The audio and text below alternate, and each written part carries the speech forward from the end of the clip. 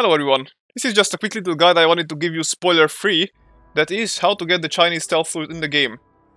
First, what you're gonna wanna do is to go find the overseer at Sutton. As you can see, here is his house, well her, sorry. And she has kind of a short quest line that will get you to inoculate the raiders that are up here at the crater, and of course the settlers who are down here at the foundation. Now, once you did that, you're gonna have the option to ask them for help for the major quest line, which is gonna include asking for some sort of favor for them. And you can basically ignore the raider part, because all you need to do is to just start dealing with the foundation for now. You can always start the raider one as well, by the way, so you're not missing out on anything. And the first quest, we're gonna include you going for the ash heap to the Hornwright estate, getting a drill. And once that part of the quest is done, you're gonna go into the second phase and you're gonna meet up with this girl called Jen. And she will task you with a certain quest line as well, through which you will have made your way into a new location, which I won't reveal right now. But basically what you need to keep in mind is that the rewards for her mission is gonna include the Chinese stealth suit, and not only the suit itself, it's actually a plan.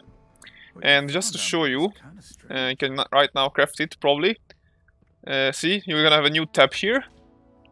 And you can craft the armor up to level 50, which is interesting because, you know, most armor goes up by iterations of 10 levels, but this one goes up by 5. It has radiation resistance, pretty good damage resistance, not gonna lie. Pretty high, low weight. You can sell it for a lot, which is interesting. I wonder if it's gonna break the economy for the vendor shops.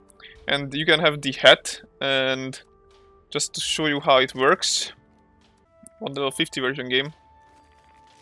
So, just to try this out for now, basically this item, as you can see here, cannot be dropped. So this is going to be tied to your character, so, you know, make sure that the quest you do is going to be on the character that you want the stealth suit to be on. And as you can see, it doesn't drop, it just gets destroyed. But once you pick it on, even without the helmet, you become invisible. Of course, it does remove your armor, except your backpack. But yeah, you can wear any helmet with it if you want. But of course, this is the matching set. And yeah, as you can see, it's pretty decent armor. And oh, the mask actually prevents you from the airborne hazards and whatnot, so that's nice. So yeah, this is the quick guide on how to get it. It's pretty easy actually, and thankfully you don't need to wait until the very end of the quest line to actually achieve it or obtain it.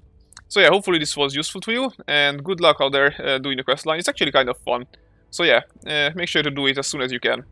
Goodbye, guys.